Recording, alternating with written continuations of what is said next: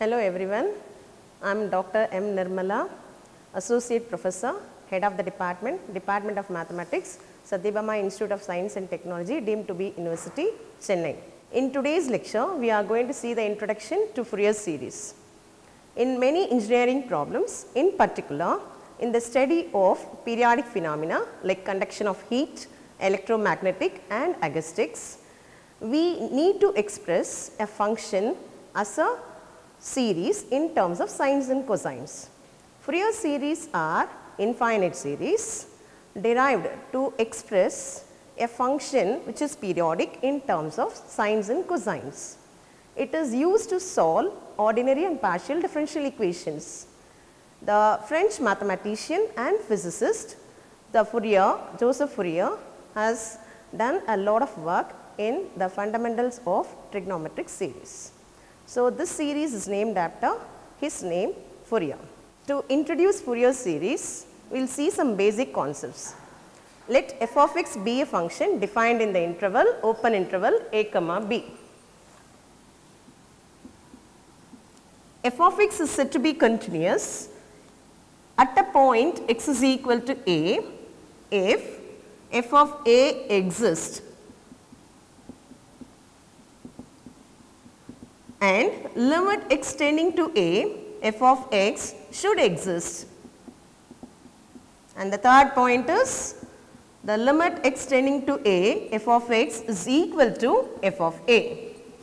If these conditions are satisfied, I can say the function f of x is continuous at x is equal to a.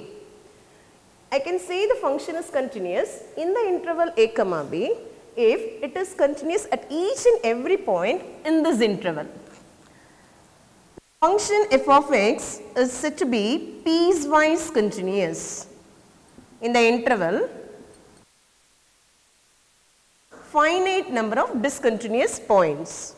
So, if I show a graph where we have the interval a and b, open interval, and if the graph is like this, then I can say the function is continuous.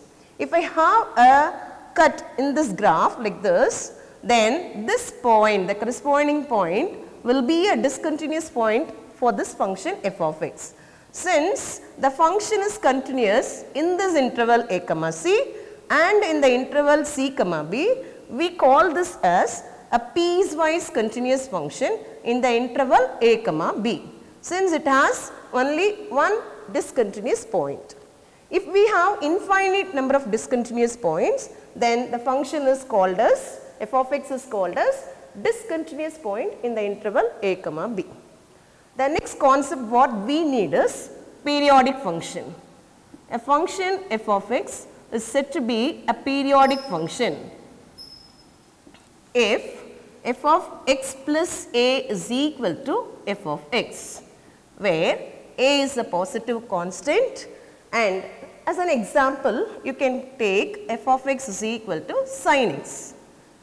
Sin x is said to be a periodic function with period 2 pi. As we know very well, f of x plus 2 pi is sin of x plus 2 pi, which is equal to sin x itself, which is nothing but our function f of x. Hence, sin x and cos x are periodic functions with period 2 pi, and tan x and cot x are periodic functions with period pi. So, these are the examples for periodic functions. Now, we can introduce what is meant by a Fourier series. Seen a function which is continuous, piecewise continuous or discontinuous, and then the periodic function definitions. Now, we will see one more case called Dirichlet conditions. So, the mathematician Dirichlet framed certain conditions which are the sufficient conditions for the existence of Fourier series to be expanded in the given interval c comma c plus 2l. So, we will see that conditions. Let f of x be a function defined in the interval c comma c plus 2l. The first condition is the function should be single valued.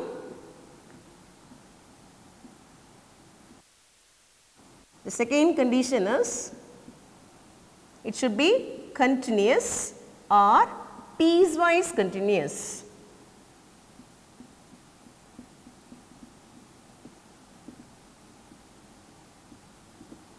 The third condition is it should have finite number of maxima and minima. So, finite number of maxima and minima.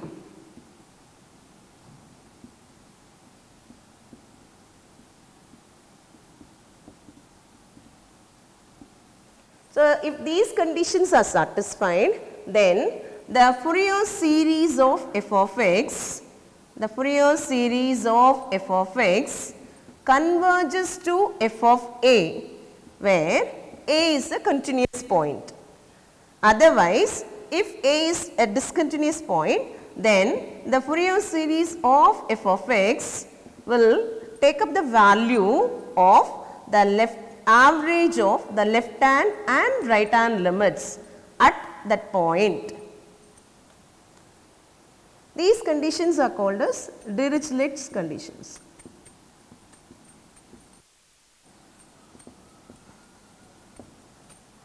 So, the basic concepts which we require for expanding a function as a Fourier series are: the function should be a continuous or at least piecewise continuous, it should be a periodic function.